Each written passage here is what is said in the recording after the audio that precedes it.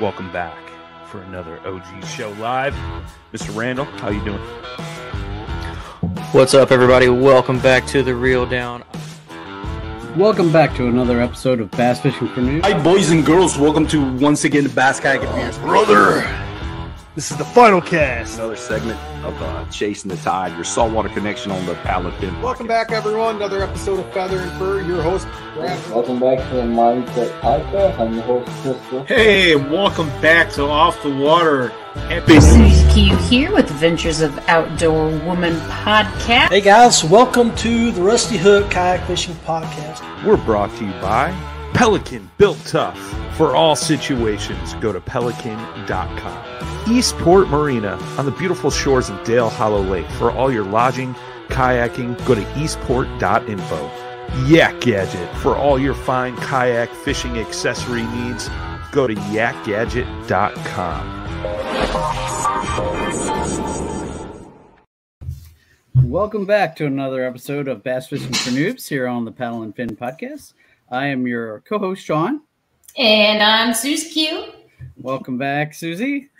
Welcome, Sean. How's your week and weekend been so far? Not too bad. I got to fish the native big bass event yesterday, so I wish I would have done better, but it was still fun. Anytime I can spend a day on the river is definitely a good time. If I had to do it over again, I probably would have went to a place I knew a little better. I tried a new spot, and yeah, it didn't work out great for me. But you know, like I said, it was still fun, and I learned a different section of the river that I'd never fished before. So awesome. Yeah. How about you? Did you? I see you're making progress with the she shed, and yeah. So this past couple of days, I've been doing more outside stuff. We have a fire pit now, so we nice. used that for the first time last night. It was a perfect night for it and everything. So it was awesome. We had a couple friends over last night. Had some smoked burgers on the smoker and whatnot. So. Nice. It's been great. And then today I've started painting the floor a little bit. So it's coming along. It's coming along. Is it fumey in there? Like if you start not really, I only did I did just like a little bit of a section just to kind of see what it would look like and just to make sure, that I was like, all right, am I going to like this? But I also ran into a problem when I opened up one of the paint cans and stirred it up. Like the bottom of it was just like this weird sludge. I'm like, this isn't normal. So I went to Ace, which is like literally in our backyard, and I had them shake both cans up because there was only one of them that was weird. And it was still weird. So I'm just going to take it back and, get a new can or whatnot. But yeah, once I get the floor painted and then get the top coat on that, I'll start moving the rest of things in and put things in their proper place. Cool. I did see just right before I went on the air, I saw you had a post about the Noobs tournament. So sure did. Yep, we've our September winner here was Tom Arntz. And I know he was thinking that he was the winner as well. So we finally got all caught up with judging for that. And yeah, we're going to have the Noobs Championship over the course of 5 different days. But the trick to this one is you can only choose one of those days to fish. So it'll be really fun to see. So that'll start the 19th of October and go through the 23rd. And then we'll crown our 2022 Noobs champion. Nice. So congrats to everyone who made it into that. And remember the guy who wins that, or I'm not sure. Is there or lady? Yep, there is a lady. I thought so. So whoever wins that will get an invite to hang with us next year at Dale Hollow. So, so definitely looking forward to seeing who comes out on top there. And good luck to everyone who will be fishing that. So. Yeah, buddy. Tonight I wanted to take a moment out to I'll explain how I came in contact with this angler. I was actually looking at the sad shape of my kayak fantasy team on the Paddle and Fin. I did not have a great year. I did much better last year when you couldn't change your anglers, where you basically had the same 5 all year. Having to change it up, I definitely did not handle that as well. So But I was looking at the top 10, and I actually just started going down through the list and reaching out to them to see if anybody wanted to come on and talk any technique-specific stuff. And lo and behold, Ryan Matylewicz reached out and said, yeah, I'll come on and talk to you. So without further ado, I'd like to welcome Ryan to the Noobs Show. Welcome, Ryan. What's up, guys? Thanks for having me. Not bad. Thanks. No problem. I'm glad. Thanks for accepting the invitation. And for any of the folks who don't know you or might not be familiar with you, Ryan was on the show a couple years ago on the Reel Down, talking about probably a tournament win, I'm guessing. That's what the tournament shows generally about. So, but this is the first time on the Noob Show. So why don't you give the folks who don't know you just a quick introduction, who you are, where you're from, how you got into fishing and kayak angling? Sure. Yeah. My name is Ryan Matylewicz, as you just mentioned, and I'm from northeastern Pennsylvania. I'm located up on like the Susquehanna on the North Branch up in the Tonkanik area. I got into kayak fishing about 4 years ago now, I'm assuming it is. And I always grew up fishing and stuff, local farm ponds, but I never took it really serious or anything. And my dad kind of got a niche for it, was having fun doing the kayak thing. And so I kind of pursued it a little bit. We just dabbled and thought, oh yeah, we got these kayaks now. We got these cool kayaks. Well, why don't we take a run? So first place we ever actually went was Kentucky Lake. That was like our very first tournament for like and that was a long haul, right? And we did absolutely terrible. We did. We did. I think we caught maybe 1 or 2 fish a day. It was not a great deal. And I was still kind of doing like what I was used to. And I never really fished a big body of water like that. And then we didn't do great, but we had a good time. And then we ended up going up and fishing. It was, I can't remember the name of it, the Queen City. It was that one Hobie. It wasn't a Hobie event. It was an event up on Lake St. Clair. Yes, what is that called? I know what you're talking about. Border City Classic. That's what it was. Yeah, Border City. Yes. Yep. Yeah. So, and we did good. We were hammering largemouth, and we got smoked again by people out throwing smallmouth and stuff. And we just didn't know the lake, and we just found some back end stuff. We're like, oh wow, this is doing well. So we were catching good fish, and then we kind of ventured out into open water. And I remember my dad pulled up a really good smallmouth, and then I thought I had a world record, and it turned out to be a big old drum. Yeah, so we had fun, and then we said, that was just like kind of like a random thing. And the next day we said, why don't we try to do some of this KBF stuff? So I started fishing kayak bass fishing events, and then we did. I ended up doing like okay. I had some real close. I didn't have a top 10 my first year in the KBF, so but I had some close calls. And then the second year I started really putting stuff together, and I started getting. That's when I won on the Lake George event.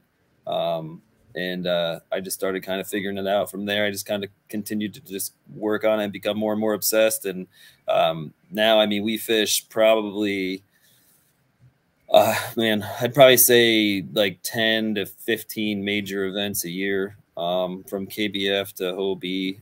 Haven't done any bass, mainly because they're just not in our area. The KBF has been most friendly to the Northeast, so that's why we've kind of grown there, and I'm just getting a little lazy to pedal on the Hobie.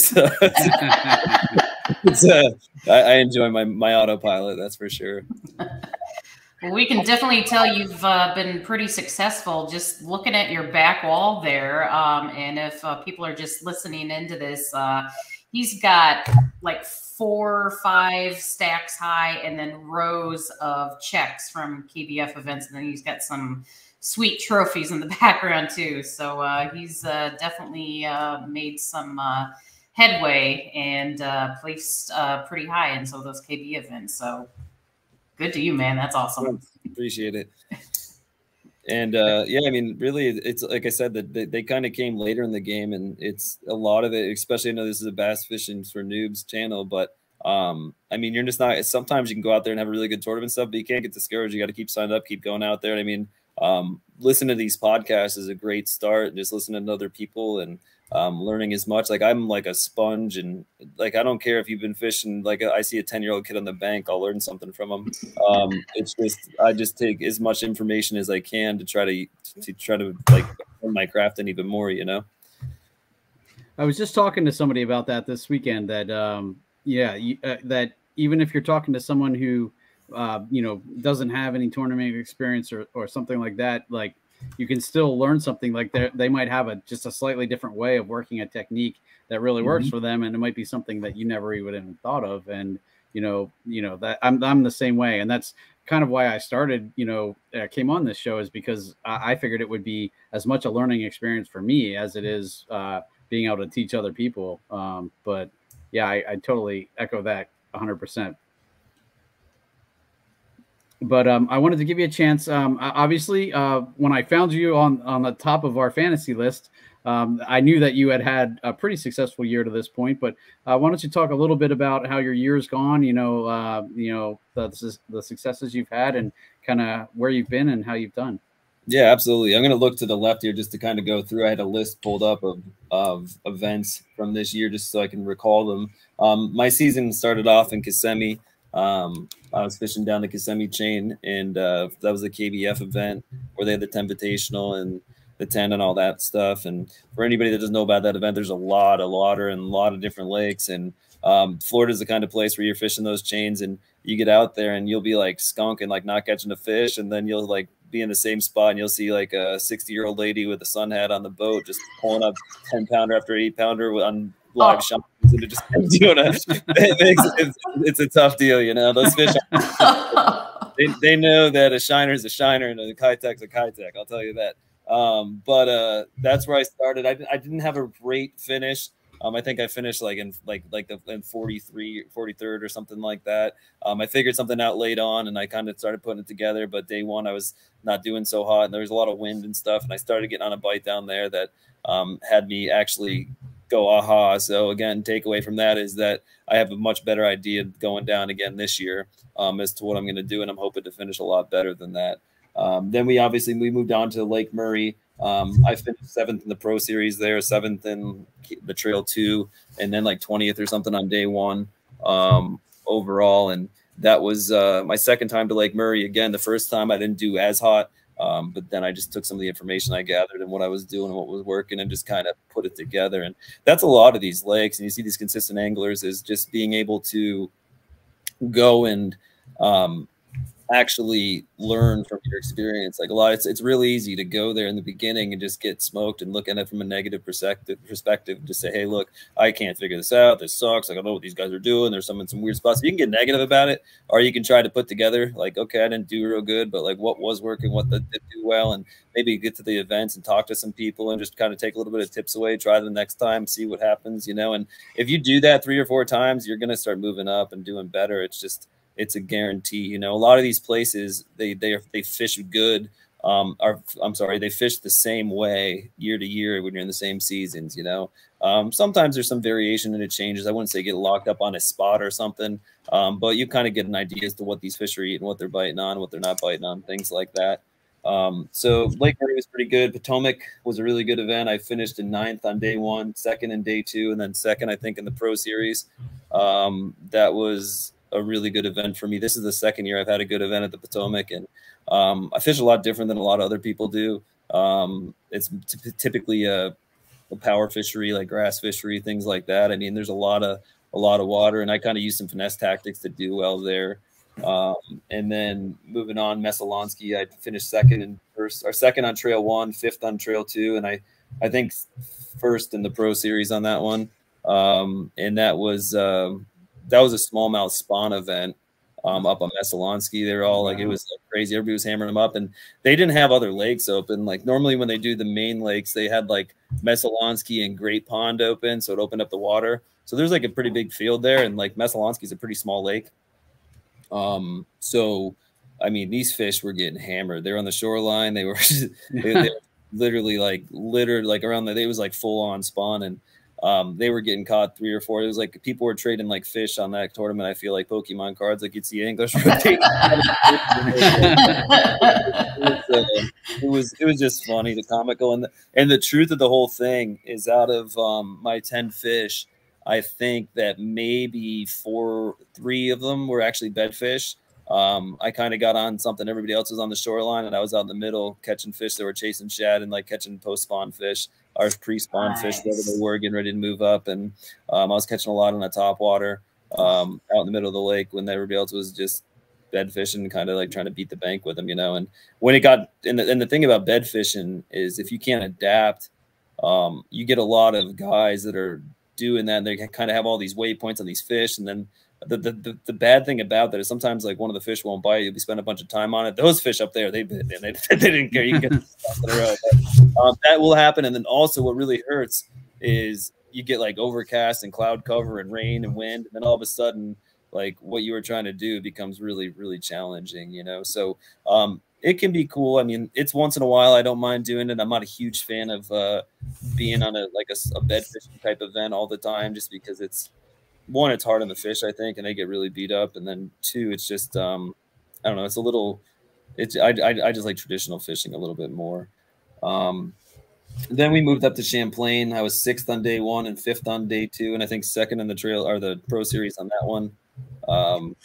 That was another similar story. There's a lot of bedfish going on there at the Champlain event.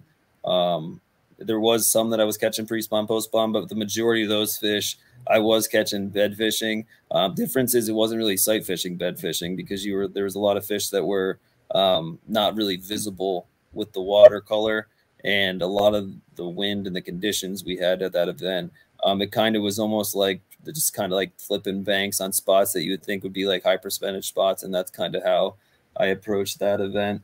Then we went into Lake Winnipesaukee. I got a 4th and a 2nd there. That was straight on summer fishing. It was literally offshore. I think that was the 2nd, the Pro Series too, but that was, I mean, anybody that watches any of the KFL stuff or anything and watches Lake Winnipesaukee, man, that place just puts out smallmouth, man. I mean, I literally had an electrical tape my thumbs and my they were gone. I still, I mean, I don't know if you can see, I still don't really have a fingerprint left on my finger. Like it wore it off that bad. Oh my gosh. I was catching we were catching 20 to 50 fish a day. It was unreal. Just one after another. It was just, and those fish, for whatever reason, I mean, Susky fish they cooperated a lot. I was at the Susky event that you mentioned earlier. They weren't really too feisty this time around.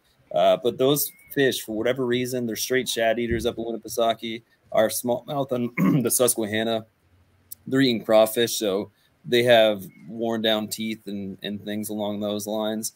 The ones that you get in Winnipesaukee, they don't eat crawfish, apparently. I mean, they have them up there. People say that they do, but I think for the most part, the fish I was targeting literally are like straight shad eaters. And man, it was smelt is actually what they're eating up there. Sorry. But it was unreal. And their spines, for whatever reason, were like razor wire. Like one of those, and they were like grenades. They're all excited and they'd be bouncing around the boat. And just from like them straight, like the sandpaper, like just wiping my thumbs out. Like, because I'm telling you, it was way different than normal smallmouth. And their spines, like my hands were so bloody and bad. It was unreal. So if you're fishing up there, wear gloves and put electrical tape on your fingers. So that was pretty much my trail. I mean, a couple of those were EKF events that I had. We had the KFL games as well that I fished with the Pennsylvania Bronzebacks. But for the most part, this year was focused, with exception of the Susquehanna event that we just finished, which was this Saturday, which was a pretty good showing. I mean, it was a native Big Bass Power Hour. We had, I think, 130 some anglers, something like that. Yeah, like 131 or 32. Yeah, somewhere along there. Yeah. And I ended up. That was a kind of a weird format for me, because it was your big fish every hour, paid out $1,000, and then they had like an MLF style where it was like your most inches overall, and I ended up getting 5th overall with submitting the fish, but I didn't end up winning an hour, so payouts weren't as good. Excuse me. But I mean, it goes for like, it was a cool event, right? Because it's not like some of those guys with the leaderboard, I'm like for and against it kind of at the same time, because you'll fish an event, and if you are not really on something you're super confident in, and you start looking at it and see somebody's putting up a huge bag right at the beginning of the day, it's kind of defeating, and you're like, oh man. And some people even leave early, which I strongly am like totally against. Like, I mean, if you have no chance of winning or don't think you have a chance of winning, you need to still keep fishing and try to figure out how you have to win next time. And that's just a real big tip you can give to people. Quitting the day and leaving early just because you don't think you have a chance to win is not going to teach you anything except poor sportsmanship, and like you're not going to learn from it. Yeah, I'm always amazed when I see people heading to the ramps early. I'm like, you paid to be in this event. You might as well, fish it out and at least learn something. But you're right. And that was the weird thing about the event yesterday was, you in that last hour, you still had a shot at big bass for that hour. So there was no reason to quit, Yeah. Not to cut you off, sorry, but the weirdest thing, I had a 19.5 the first hour, right? And it ended up being someone won with I think they had that 20 or whatever, the 20-21 maybe that was caught the first hour. So I ended up beating then someone, I think hour 4 or 5 won with an 18 something. So I had a big fish, but it didn't count because of the hours. So personally, to native, I think I would like the structure a little bit better. I think if they did maybe the biggest just 8 fish overall and paid out paid out on that as opposed to hourly, not only for obviously it would help me out, but just in the sense of if you do catch a big one, you feel confident about it. It's just, if you catch a 19.5, that's not none to shake a stick. I should feel good about it. It just sucks if someone caught a 19.5 10 minutes before you. I fished a Kayak Anglers of Central PA event on the Juniata this year, and middle of the probably 9 o'clock, I caught a 21-inch fish, and I was like, I got big bass for this tournament. That nobody catches 21-inch fish in these little tournaments like that. And one guy caught 21 1/4 and beat me for big bass. I was so mad. I was like, come on, I finally caught a huge bass in this. And I still didn't win big bass, but that's how it goes, I guess. Yep. So, but it was definitely a cool format. I appreciate them for coming out and throwing it on. It was definitely something cool to do in October. There's not a lot of fall tournaments. Everybody's getting into archery season, which just started in Pennsylvania. And duck hunting. Did you have a lot of duck hunters? Holy crap. There's a lot of duck out there. Feared for my life at first light, man. I started paddling up, heard shotgun shots, turned and paddled the other way, heard shotgun shots that way. I'm like, Yeah, they were flying all over the place too, the ducks, and that's crazy. I don't really follow the duck season or anything along those lines too much. I would assume that there was going to be a little bit less action on the river because of the archery season starting, but it's a little early for that. The buck aren't really in full rut and stuff, and they're just a lot of guys kind of wait till a little bit later in October to get on that. Right. Nice. So I wanted to kind of ask you a little bit because something kind of piqued my interest as you were talking about your season so far this year.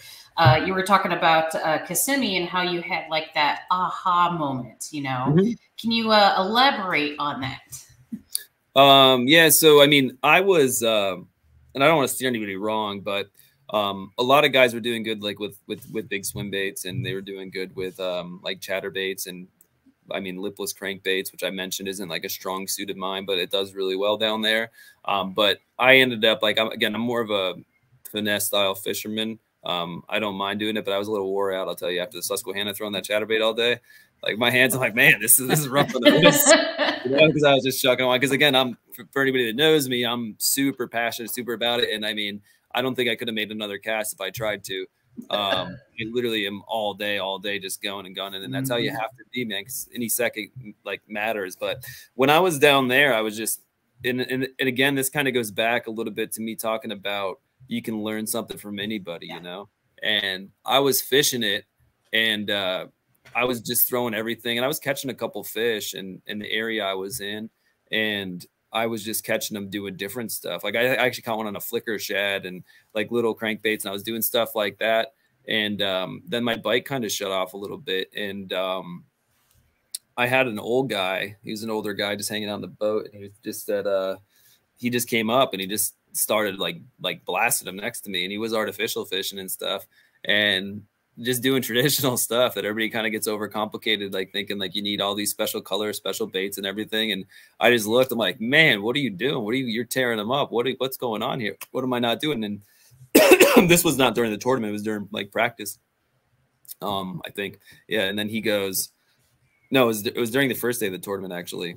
And he was just an old guy. He just looked at me all nonchalantly. He's like, you gotta be dragging that worm. And he was just all slow. I just started dragging a worm super slow, and I started cracking them. I was doing really good with that. But again, I think that all comes down to is the biggest thing about fishing, right? Is you got to have I'm probably at about 10 combinations that I have that I'm super comfortable with and confident with. I've caught fish on and I use them. And then I try to use them in the right situations, right? So I catch fish on a jig, and it's great when I'm in rock, and that's how I fish a jig. I know guys fish them in grass and things. And for me, being a northern angler, that's what makes me confident. And I know, like, I don't ever throw those giant jigs with the big craw trailers and stuff. I know guys down south kill them on those kind of things sometimes, but for me, it's just I don't have any confidence doing that. So I like throwing like little finesse jigs and doing stuff like that. But I'm usually like a football jig kind of guy. And if it's not rock and I can't make that happen, I don't use that technique. Not that that doesn't get bit. And I think that's where a lot of people get lost, is they think like, oh, this is my good bait, but you really got to get used to like where you're fishing that bait, and then what they're if they're biting it, like what's going on there. Is there like, what time of year is it? Is it like, why are they biting it there? And then every time I catch a fish, like I literally try to run through my mind, like why, what, when, where, what's going on here. Let's like, what kind of structure is going on, and just try to figure that out and like put it in like your data log as to what's going on, you know? And then color means a little bit, but I think for the most part, it's like presentation, right? You got the top of the water, middle of the water, and then like on the bottom, and then like your different structures. And you just got to figure out which baits that you have confidence in those particular structures, and try to get that down to like a confidence thing, to a certain amount of techniques, I guess you would say, in rods.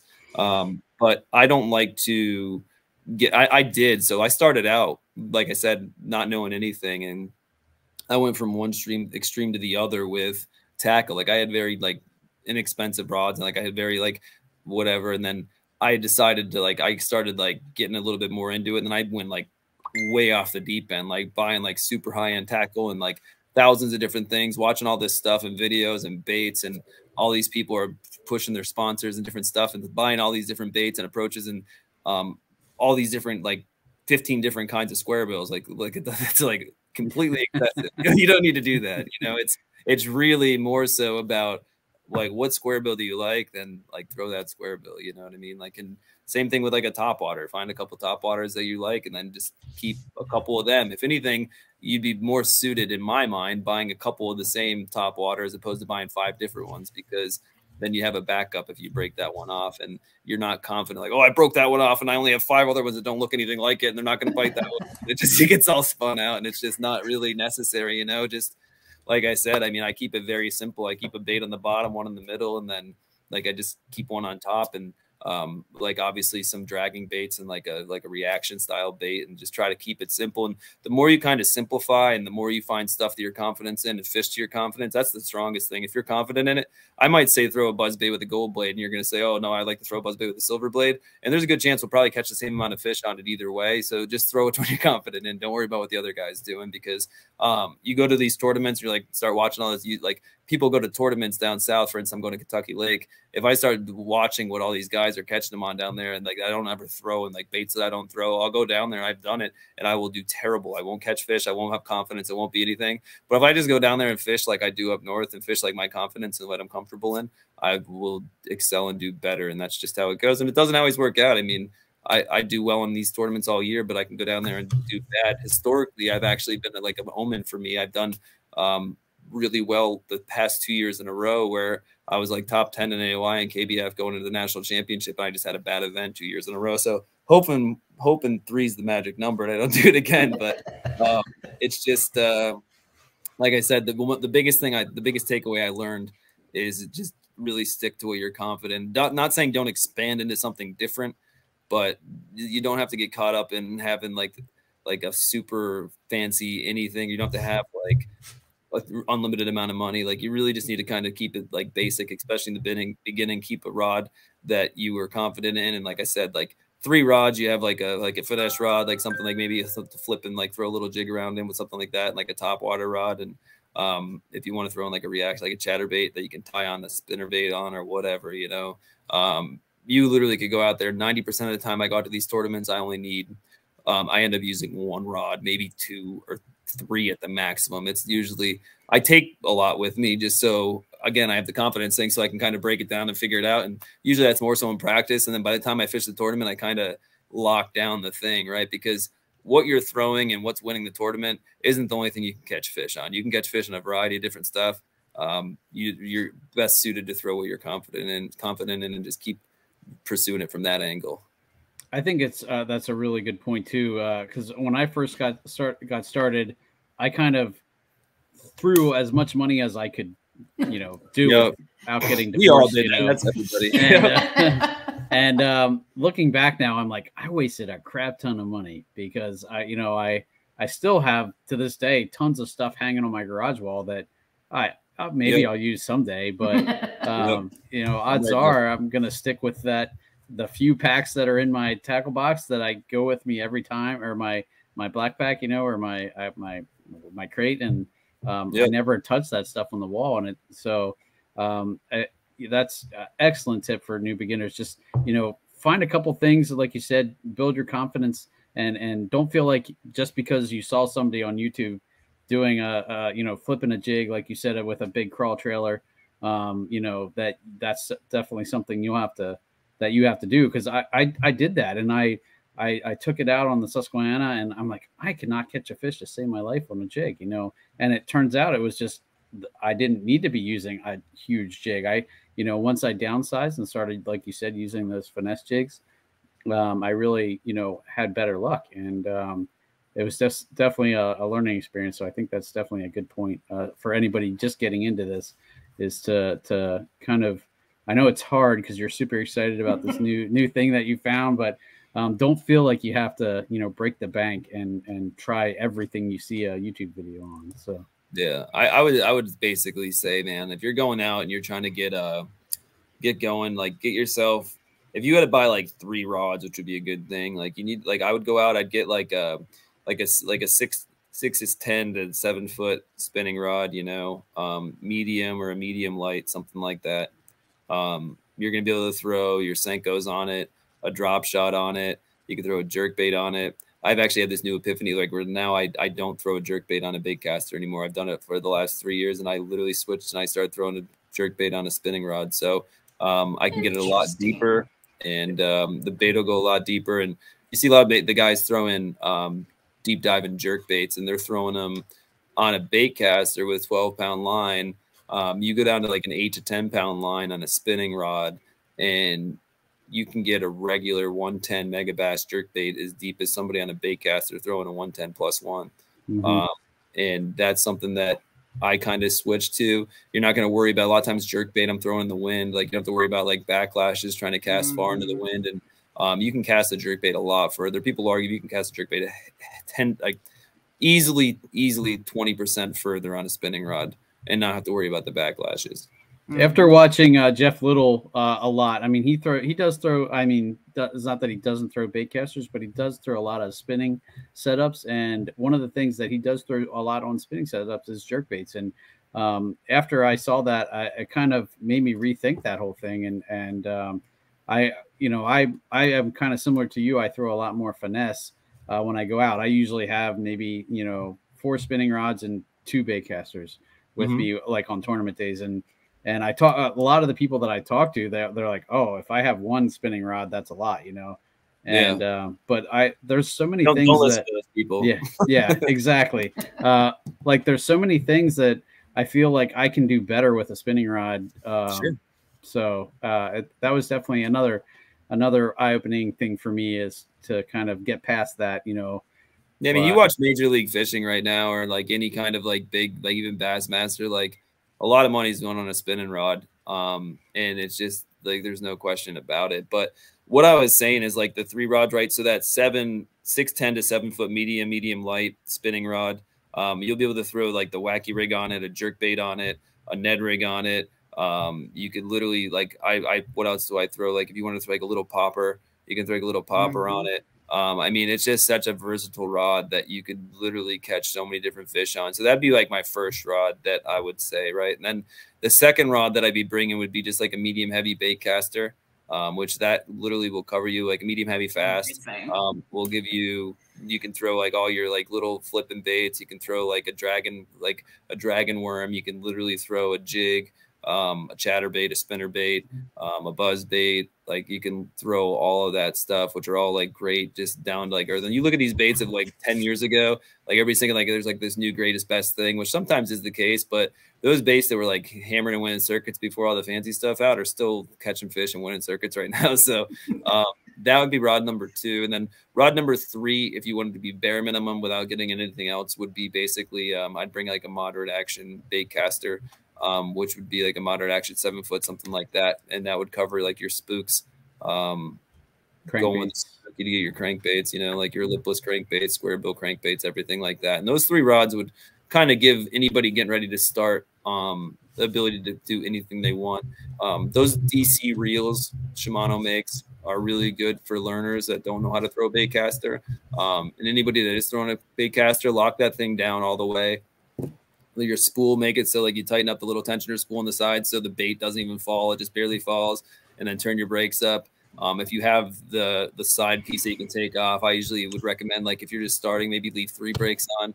I usually still fish with 2, and just keep it tight, right? Because then you can cast and you'll get the ability to the feel down better for doing it. And then eventually now I've gotten to the point where I actually don't like the DC reels anymore. Like I have more freedom with some of the other stuff.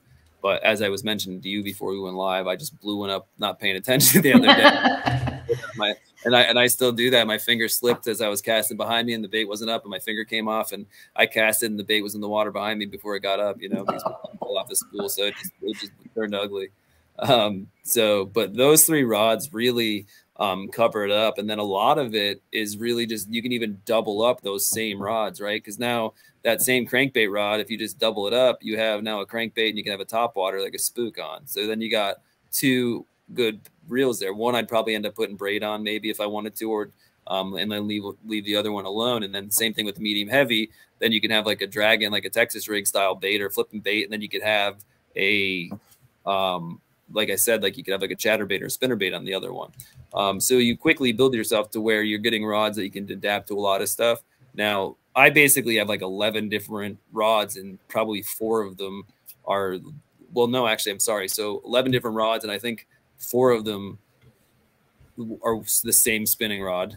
And then I have another 3 that are the same crankbait rod. And then like, it's literally, so when it comes to technique specific rods, the only ones I really, if you wanted to get like weird on it, would be like a frog, or I'd have like a 7.3 extra heavy, and I literally have 65-pound braid on that. And the only thing I throw is a frog on that rod. Like there's really nothing else I throw with it. You could probably do some punching if you really wanted to do, or something with that same rod if you wanted to. And then your other one would be like a big 710, like medium heavy crankbait rod, you know, but that's if you're throwing like 6X. Man. That's for throwing like I'll throw straight braid on that and throw whopper ploppers, like big 130s on that rod.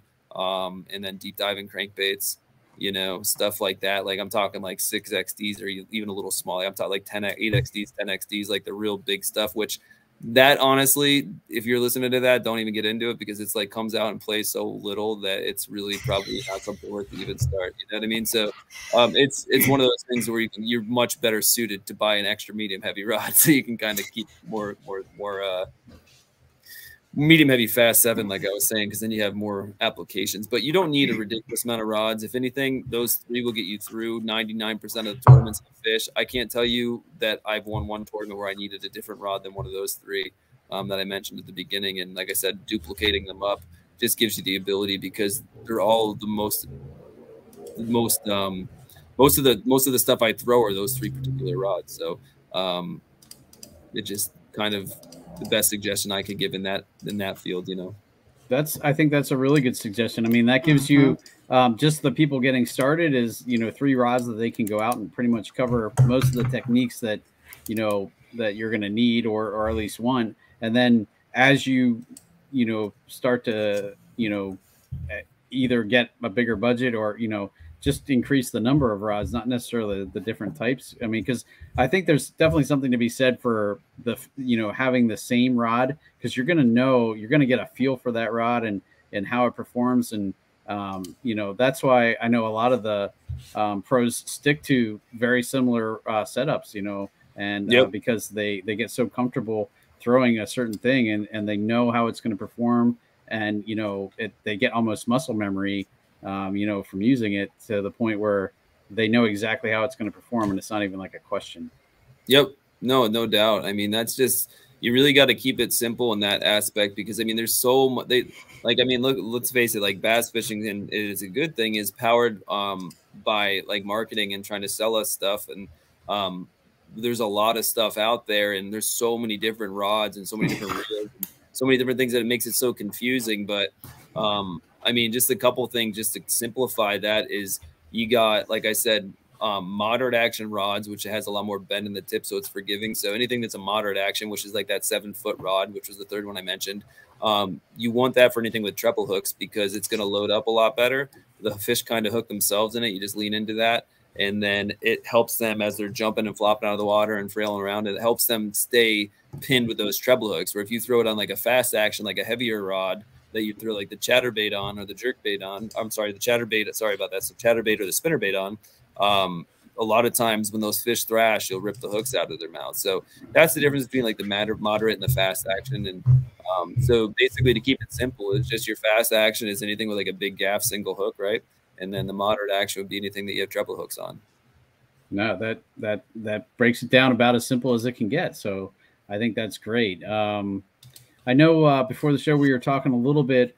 You said you're basically known for the drop shot, and I think you said probably 70% of your fish come from drop shot. I know. Sure. Yeah, a drop shot, I would say, and just the spinning rod in general. You know, okay. I mean, don't get me wrong. I can't think of a couple that I've utilized the bait caster for, and again, that's why I said each one has its own specialty. But the finesse has been more of my application. So not that those other things don't serve a purpose. Like the chatterbait, obviously, is a huge tournament winner, right? So that's not going to be something that you want to throw in a spinning rod, but the rod that I throw the most is it's an expensive rod, but it doesn't have to be. It's an X Pride that I throw. A G Loomis. I like the G Loomis rods, and that's just a comfort thing for me. And I've had some tournament winnings, and I like to dump it back into that. But I've also caught them just as well on a different rod. I like basically when you buy the more expensive rod, you're going to get a little bit of a better feel. But if you're throwing like a braid to leader on a spinning rod, you're going to end up having good feel on any rod that you're throwing, right? The big thing is you're going to get a little bit lighter, a little bit more balanced, and it's just more comfortable to do. And I fish so much that like the light, and I cast so much that the lighter, it's just not so fatiguing, and it's more comfortable for me to utilize. And I just really enjoy the rods, and I'm a little bit of a nut when it comes to my spinning rod, just because it's been what has done me so well. So the NRX is what I'm throwing. The G Loomis NRX. It's the drop shot rod. It's a 610 medium light. And typically, when I start, I was throwing like the 15, 20 pound braid to like a 10 pound fluorocarbon leader is what I typically have tied up on that. Now, if I'm tying that particular rod up with a jerkbait, because again, as I mentioned, that's the first rod I mentioned. That rod, if I'm down like a jerkbait, I'll still run with the braid, just because it's expensive to. Because the one thing you guys will run into is respooling. You're like, oh well, now I need this line, I need that line, I need this line. So, little tip there is just put like yourself a braid on there, like a 15 pound braid or something along those lines. As a backer. As a backer, and I switched to 10 now. I use a 10 pound braid. I'm back and forth. I like it, but I also like the 15 pound. So 15 pounds gives you a little bit more of a buffer if you want to go up to like a 12 pound, or if you wanted to go to something a little bit heavier to throw like a Ned rig or something like that. So I would recommend probably go with on that rod, I'd say like a 15 pound braid, and leave yourself a little bit of room. I mean, don't leave it real deep. So where if you want to throw a jerkbait, you can just take 10 pounds of fluorocarbon or 8 pounds of fluorocarbon or 6 pounds of fluorocarbon and just tie on like a cast length, you know, like 60 yards or 50 yards or whatever you want to cast, like just so you have a little bit of room there, so you're not coming through the guides, and then you can fish that. And then as that line gets warped and bended up and like gets a little rough, you can just go back to the braid, cut it off, and then tie on a new leader, and you can re-rig your rod 100 times for the cost and what you would be doing once, you know, because line gets expensive. I mean, fluorocarbon is not cheap, you know, so. I started doing that 2 years ago, and it was probably one of the best decisions. The only issue I have with that is I don't know if it's just my knots that I use or whatever, but sometimes where the two lines connect, it'll kind of click through. Catching your guide, yeah. I can't even think what I used to do the double uni knot, and that one does get caught in the guide a little bit. I switched to the I can't think of the name of it. To be Alberto. Honest. That's what I use is the Alberto. I could tie it in front of you in like 2 seconds. I know, right? It's just like, it's this knot, whatever this is. Like you do the thing. Yeah, the thing. but it is like a really, really small, thin knot. I'd have to think about it and get back with you guys. But well, if it's easy to tie, I'd be interested in learning it, because I tried the Alberto and I just can't tie it consistently. So I went back to the double uni. But yeah, no, it's not the easiest. Basically, like I'll leave my spinning rod down and then I wrap the braid around my finger, and then I'll take the fluorocarbon, I cross over back and forth like 17 times. And then you have to tie the one knot around, and then you pull it, and then you tie it around again with like an overhead knot and pull it, and then you like clinch it. It's like a clinch knot kind of. And that's how it's tying the knot. And then you cut off the fluorocarbon real close, and you do another overhand knot in the braid and cut it off. And that gives you like a really long, there's a bunch of wraps around your fluorocarbon. So basically the braids wrap around the fluorocarbon and it clenches down on the fluorocarbon, and that's how the knot's held. So it's not actually tying a knot in the line at all. So it's actually supposedly has the strongest break strength of any knot, but it also does take a little bit more time to tie than a regular knot. Like my buddy Nick, I mentioned, he does not like it just because he says it takes me too much time to tie them, but I just have confidence in it now. I like it, and it's just been what works for me. And again, if I can think of it, if it comes to me while I'm talking, I'll let you know. Okay. Yeah. But so that's the thing, right? So we're talking that 610 medium light spinning rod. The reel on the spinning rod, I don't get hung up with too much. The biggest thing you want there, I don't like a cheap reel. If you're going to spend more money, I would strongly advise spending it in normally everybody says the rod, but in the reel on the spinning rod, just because you need something with a good drag system.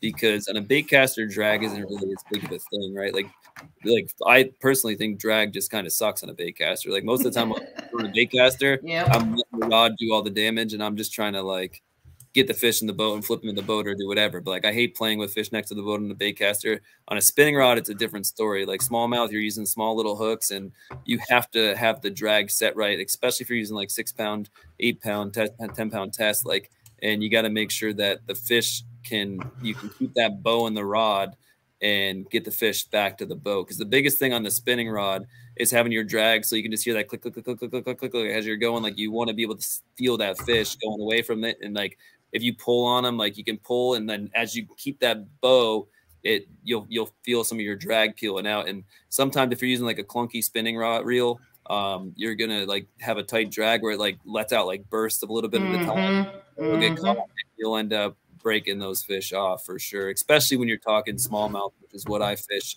mostly and where like most of my winnings have come from. You need something with a good drag. So that's where I do my research. If more than anything, again, you go with anything 6'10" to 7 foot, medium light, you're going to be completely fine, but you're going to want something with a good drag system. So that's where I would give my best advice on. Is there anything in particular you stand by or you prefer? I mean, I do like, I'm a Shimano guy, so I have pretty much all Shimano reels. I don't think I throw really anything. I mean, I might have one older Abu reel that I still throw, but pretty much all the reels I throw are Shimanos. I mean, for the spinning reel, I mean, the Vanford is a great reel. It's a little bit pricier than the standard. I think they're probably $200 range, something like that. But it is a great reel, and they work well. And then, I mean, obviously it goes up from there. They get crazy. I know some people said that Lose makes some good ones, but I just would like, again, if you buy something at the $200 price point, you'll probably be in the right area there to get something that's going to have a decent drag system on it.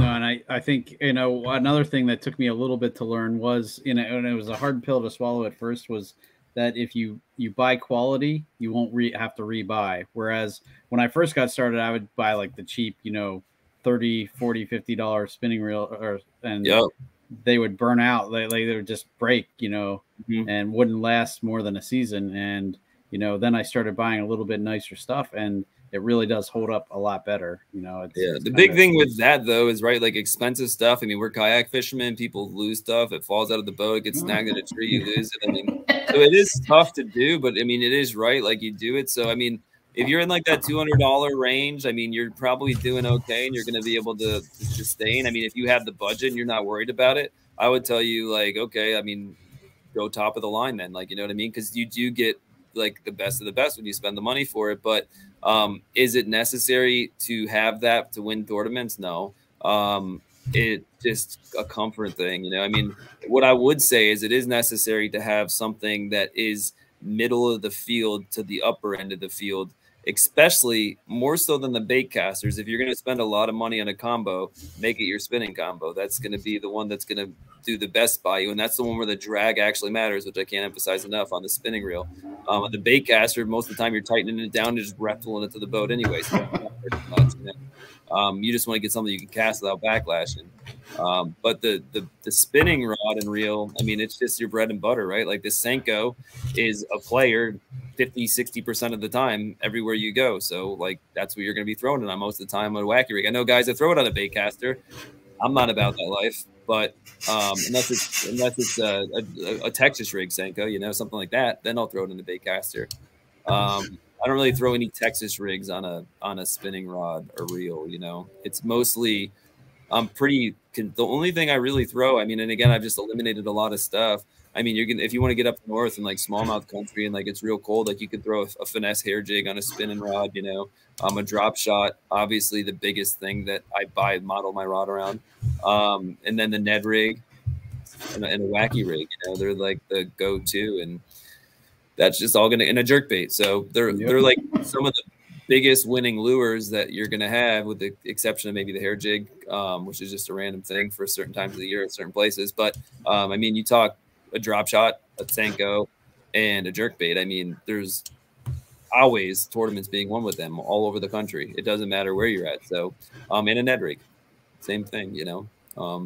So they're just, and the Ned rig also, people, you have the what you mentioned is, it's not just the Ned rig that people think. You tie on like a quarter, you can even go up to like a 3/8 cents. I'll throw Ned rig head, and I'll rig it with like little swim baits and drag them on the bottom. Or I'll throw like a little fluke style on that same Ned head, and I'll like slow roll like a Dmiki rig through the middle of the water column, you know. So if they're chasing shad and it's like fall or spring, stuff like that. So it's just that's where I would definitely be looking for, is that spinning rod, you know. No, I think that's really good too. And you had mentioned earlier too that you like to have basically coverage for all three parts of the water column, you know, the bottom, the middle, and the top. Yeah. You want to break that down a little bit? Sure. Yeah. So typically, I mean, and again, this is the biggest thing where they say time on the water is huge. It really is, because you can take the information I'm giving you right here, which I'll break down a little bit, and sometimes it won't be the right stuff, you know. So it depends. We got to look at, is it the fall, is it the spring, is it the winter, is it smallmouth, is it largemouth, is it a reservoir, is it like a highland reservoir, is it like a river, or is it going to be like a grass lake? Like all that stuff drastically changes these things. But speaking to like a highland reservoir or like a smallmouth lake up north, I'm going with the water column. Like I'll typically have a Ned rig tied on, right, or a jig, right? So the two of those things, if you're trying to drag in the bottom, are accomplishing the same thing. One might get a bit better than the other one, but you don't need, like, you can go take that same rod and go back and forth between the two of them. And then you have, that's a bottom contact bait. So that's something, if you run into some rock piles or something like that, that you can throw out there and kind of just work it slowly and methodically through the rocks. If you decide you want to be able to do something where, okay, I want to try and get in the middle of the water column, you can throw a jerk bait, something along those lines. And that's where you're going to be able to get those fish that might be suspended up if they're moving around chasing shad or doing something like that. And then if they're really on fire for the shad, or they're like in the morning, typically I see this to be the biggest thing, is if they're on like a small shad bite, they'll come up in like little necks and choke points, and they'll be shallower than they're going to be later in the day. And that's when you can throw a topwater lure and pick off those fish. So by being able to go out instead of having, which I got into in the past, and having like 3 different colored chatterbaits tied on, that's probably not going to be the deal, you know? So I mean, for Jody Queen, it is half the time. I just saw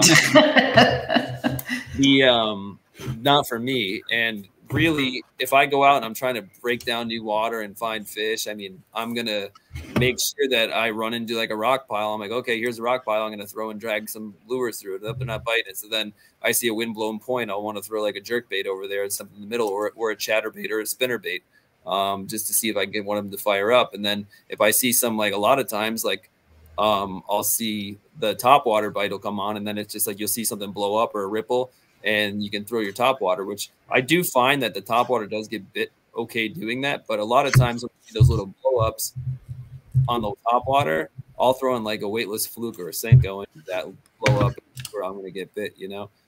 So that's where I mean, like you got a Senko, for instance, let's name some baits, a weightless Senko, a jig, and then a chatterbait, and then you got a top water and you got a Senko. So there's your 5 rods that you have tied up, and you're able to basically kind of just fish the conditions. And like if something happens in the environment there while you're fishing, you have something to respond with. And that's kind of the way that I approach it. Now, those particular baits may change, but likely they will still be something for all those water columns. Right now, if you're fishing like 3 feet of water, that just simplifies it even more, like actually, right? Because you can eliminate, like, I'm not throwing a drop shot, I'm not throwing the jerk bait, I'm not throwing this. Like, so now you only have to focus on how to cover those 3 waters. So now you're gonna have a shallow diving crankbait or a lipless, and you'll have a top water lure, you know, and that's maybe a different version of a spinner bait, or if you want to try something a little bit different, but you can use way less rods now because you're only fishing in that particular volume of water. But when you go to these like Kentucky Lake, we talk about that coming up with the national championship. They opened it up even more. So you're from the Kentucky Dam there all the way down to where Pickwick spills in. So, I mean, that's like a lot of water. You know? A lot of water. And a lot of different types of water, right? I mean, oh, yeah, you got the headwater spilling in and heavy current down south. You got all kinds of creeks and tributaries, and there's just all kinds of different stuff. So, I mean, that's a lot of water to cover with a bass boat that you couldn't cover in a couple weeks, you know? Right. That's where you just got to try to go through. The way I break down tournaments and I'll go on these lakes is you want to look and say, okay, so we have this body of water. It's Gunnersville, for instance, or Kentucky Lake, and it's this massive lake. Like, don't try to look at it like I need to fish the north, the south, the mid, this, that, the other thing. Like, try to pick a part of the lake that looks good and like go there and fish like that's your tournament lake, just like a one little section of the lake, and just try to pick around and break around that particular area and see how you're doing. If not, maybe pick another one of those and move to it. And as opposed to listening to like trying to find spots on the internet and find this and find that, my map studies turn to basically I just look at the map, look at what the water is. I use Navionics, Chart Viewer, Google Earth, and those are the things I'll look at. And I literally just try to see stuff like, okay, it's the fall. I think they're going to be chasing bait. They're probably going to be pushing back into creek pockets. So I'm going to go into like the creek pocket mouths and try to find something. That's where I'll start, and I'll work my way out to in on those high likelihood areas. And I'll maybe pick 3 or 4 of them and then go around and do it. And then usually I'll leave one day to like go out into the middle just to see if I can make something happen on the ledges or something out deep. But the most part is just kind of try to simplify it for your mind and don't just go out and try to do everything. Because if you try to do everything, you're not going to do it. It's not possible. I've totally done that before too. My first experience on Kentucky Lake was actually the 2017 KBF National Championship. Okay, yeah.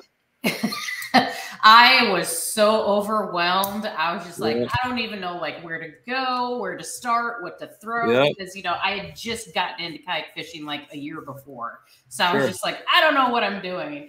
And so like day one, I was like throwing everything under the sun. You know, I had like a little 5-inch fish finder as a little Lowrance unit and whatnot, you know, and it was cold, chilly. I mean, it was like, you know, low 50s, whatnot. And, you know, the sides of both of my Hobie Outback were just covered in lures and everything. And so like, I had to like tell myself, I'm like, okay, you're going to put everything away. You're going to take a deep breath and you're just going to look at your fish finder, see what you see, try to understand where the fish are. Look at the things around you. Is there structure? Is there rock? What's around you? And then go from there. And that did the trick for me. And I ended up taking 11th place that year. So, I mean, beginner's luck, right? Yeah. So. No, that's great. But that's the truth. So, like, you literally like, it may seem like a small adjustment, but by doing that, you literally just kind of like got yourself in that position where like, and what I tell everybody, I mean, when you're fishing an event and it's like 100 or 200 anglers, like if you're finishing in like the top like 10%, like that's a win for sure, you know, like that's like regardless, it doesn't matter.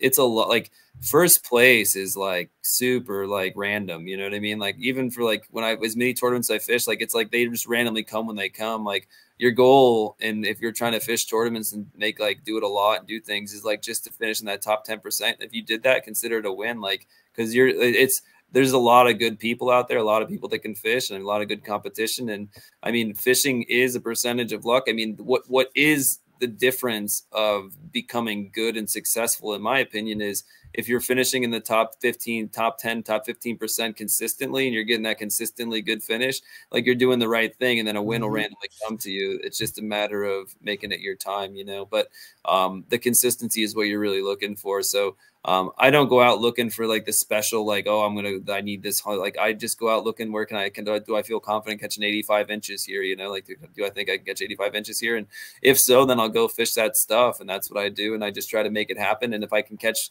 more than that, that's great. And I think Jody Queen actually is the one that mentioned that I heard, and I stuck with me. But that's really what I do, is I just try to keep up with just making sure that I'm in a spot that I feel confident that I can catch numbers in. And then I just try to stick with that to where it turns out to be a lot of times, if you're catching fish, obviously, then you'll end up catching some better ones eventually. And it's just a good place to start, you know, is just trying to break down one section and not overwhelm yourself. And like I said, if you're thinking about the next spot while you're trying to fish your current spot, not even looking at what you're fishing and just blind casting around at stuff, like you're not learning anything, right? Like you can roll up and down the bank and then just say, oh, this sucks, and then roll up the other bank and say, this sucks. Well, if you didn't really think about like, okay, well, they're just maybe not on the banks, you know what I mean? Like they just like rock piles that you go to try and like find some offshore shoals. And that's where you kind of want to look and see what's going on there. Well, we lost Susie there. I'm not sure what happened to her, but she should probably be back in. Yep, there she is. Whoop. Hey, Susie, welcome back. I don't know what happened there. I don't know what happened either. Sorry about that. All good, all good.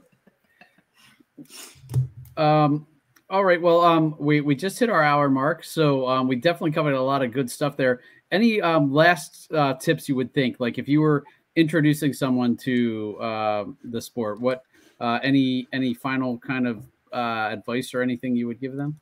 Yeah, have fun, number one. You know what I mean? Like enjoy yourself in the water. Like don't do it to make money, because look, it's not going to happen. Like you can maybe win a tournament here or there, but you're probably not going to ever be profitable fishing in a kayak. You know what I mean? Like, I mean, there's very few people, I mean, that win a lot of tournaments. I don't know, your back wall is proving you. Well, I'll tell you, I mean, even that though, you still break even. You maybe make a couple $1,000s extra a year, you know, like on a good year. But don't try to get caught up in like the money thing about it. Like I've chased trophies and checks. I tell everybody, like, I don't really care about what the money actually is, just because I like try to do well. And I just enjoy the competition and being out there. But the biggest tips I can give you is, one, go out, have a good time, get yourself like 3 rods and get some techniques that you're really confident in, fish those. Spend some time on the water, you know, like research of maps is important. Do it on like Google Earth and stuff like that ahead of a tournament to get yourself a plan.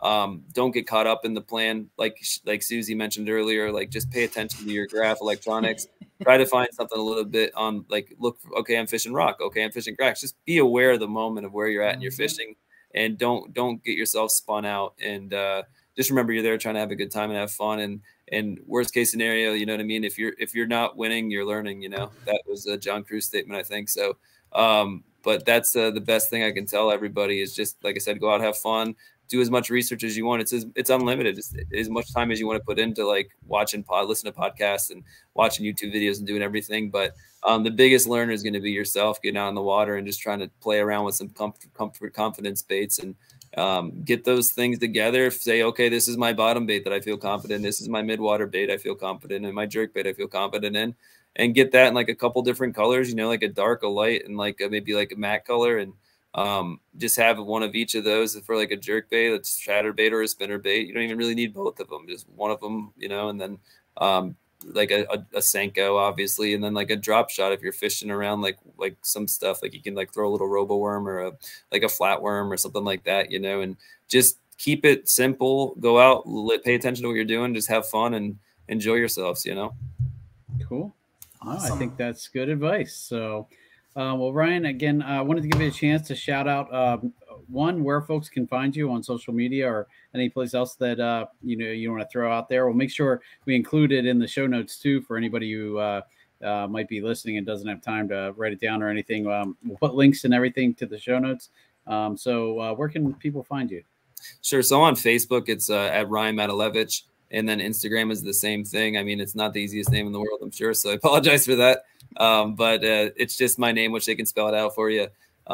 It's Ryan, R-Y-A-N, and the last name is Matylewicz, M-A-T-Y-L-E-W-I-C-Z. And if any of you guys have any questions or anybody don't feel like weird at reaching out, like send me a message. I respond to people all the time, and I'm happy to kind of answer and help people out. And like I said, I do it for fun. I run an excavating company. That's like where I make my money. And then Nice. I don't make it fishing. I do well, but it's just I don't mind how I really get more enjoyment out of helping people out than anything else. And feel free to reach out to me, and I'd be happy to help you out with any kind of insight, whether you have like a question on trying to select a rod or a reel or any advice. I'd be happy to just try to steer you in the right direction instead of trying to sell you to some sort of sponsor post, you know? And then getting to sponsors, I am on the Old Town Pro team. So with Johnson Outdoors. So I want to thank those guys. They do a lot for me. I'm in the autopilot, which not just because it's my boat, I truly believe is a super stable kayak. So if you guys are looking for something that's stable, they're not the fastest kayaks in the world, but they are super, super stable, and you'll feel really safe out there. I mean, I go out in 3 or 4 footers on big lakes, and I'm completely confident. I actually can fish more diligently, like safely than I do, in my opinion, on my 21-foot bass boat. So I just feel more confident, and they are just really good kayaks. And then my other sponsor would be Dakota Lithium, which is what powers mine. I run 2 135 amp hour batteries on my kayak.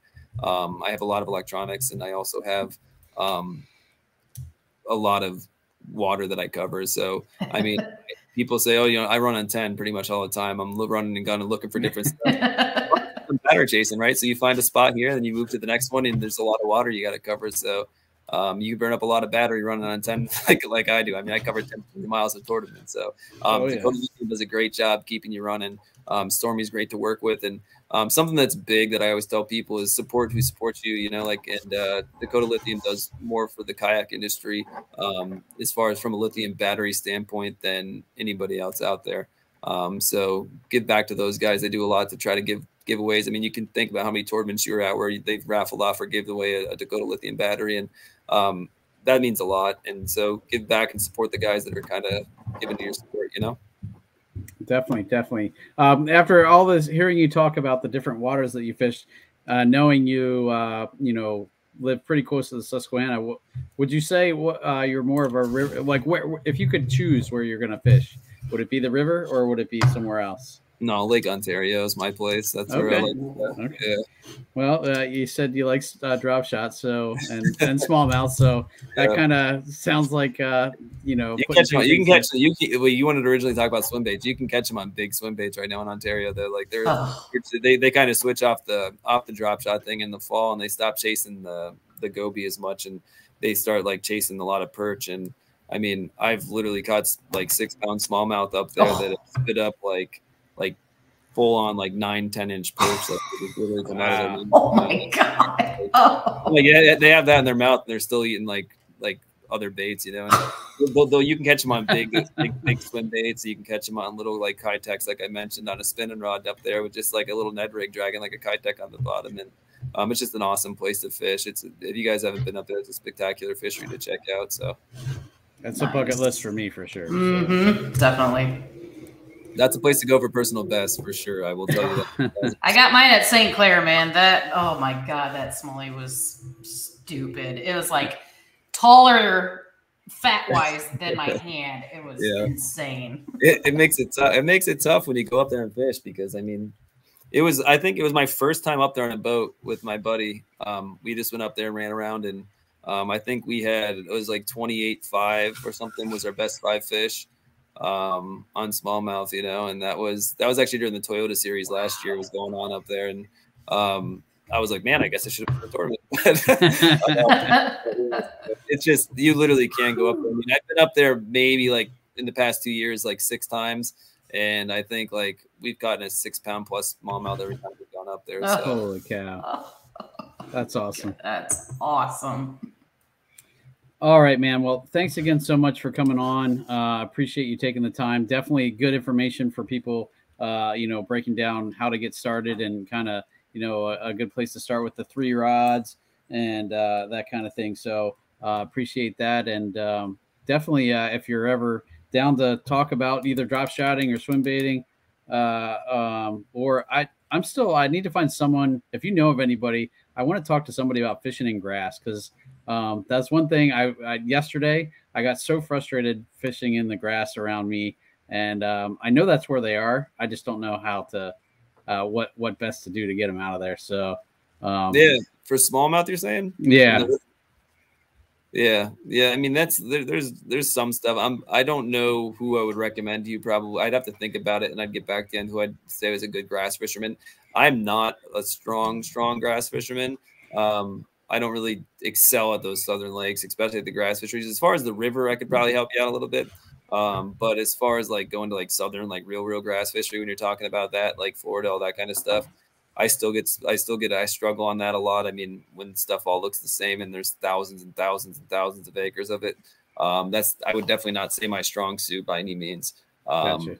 You probably got to talk to a southern guy for that. Okay. All right, man. Well, again, thanks so much. Susie, do you have anything else?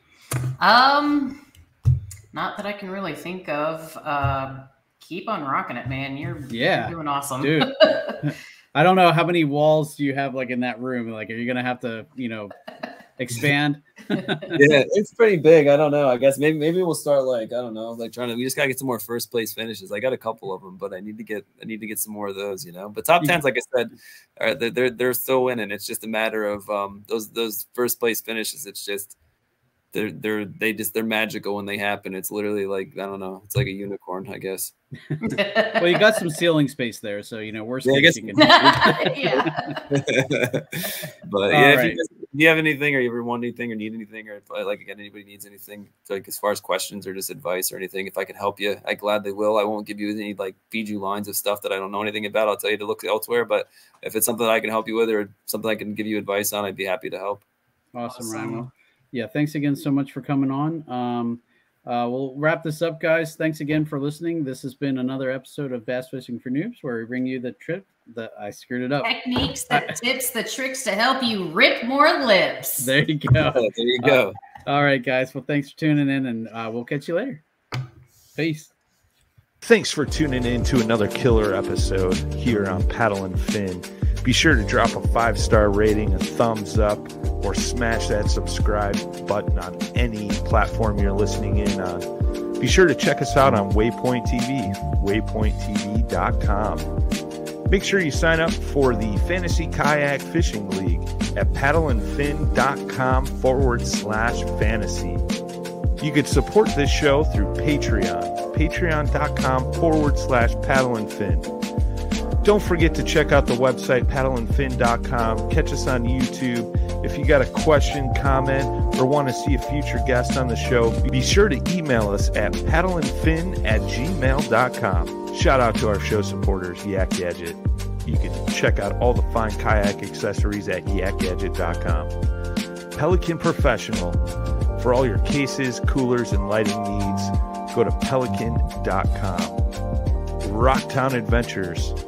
Your Midwest premier paddle sports destination, go to rocktownadventures.com. Eastport Marina, the beautiful destination on Dale Hollow Lake. If you're looking for lodging, kayaks, kayak accessories, or anything fishing related on the beautiful Dale Hollow Lake, go to eastport.info. And Jigmasters Jigs. When in doubt, get the jig out. Go to jigmasters.com and fill your tackle boxes today.